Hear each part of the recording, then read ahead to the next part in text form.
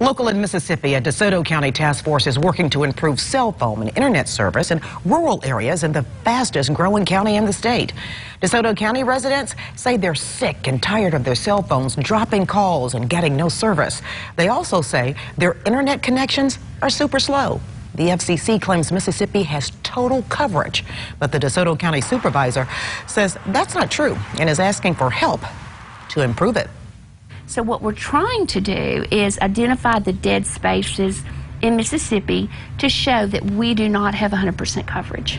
Coming up at 6, Local 24's Tish Clark tells us about a new app that will document dead spots when it comes to cell phone and internet service in DeSoto County.